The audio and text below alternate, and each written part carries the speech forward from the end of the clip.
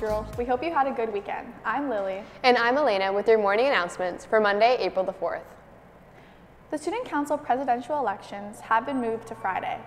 On Friday, during period 1, you will have the chance to vote for the 2022-2023 Student Council President. Live speeches from our candidates will take place right after the announcements, and then you will vote in your period 1 classroom. Ballots will only be given to those students who have indicated they are returning to Cathedral September by paying their $40 activity fee. Students who have period 1 spare or morning co-op will be able to vote in the main office until 12 p.m. on Friday. Grad committee members are reminded of this meeting on Wednesday at dismissal in room 340. And attention students, Homework Club will be meeting right after school in the library today. We'll be meeting Tuesday right after school in room 343 for all those participating in the University of Waterloo Chemistry Contest. Thanks to Ms. Aconarelli.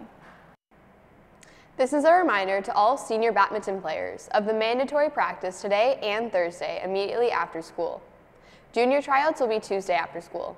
Thanks for Mr. John. And lastly, rowers are reminded of a brief meeting after school today in room 324 to discuss transportation to practice. Thanks from Coach Hanta. And those are all of your announcements for today, Cathedral. Have a great day, Gales, and thanks for watching.